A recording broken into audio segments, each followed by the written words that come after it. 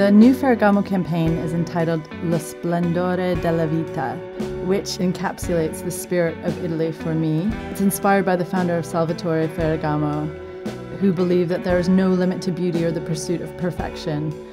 I really agree with this. I like how Salvatore Ferragamo said the pursuit of perfection, which is slightly different from perfection itself. So we should always aim to be seeking this elusive and actually an idea that doesn't exist of perfection. However, on that journey of seeking perfection, we can discover so many things along the way.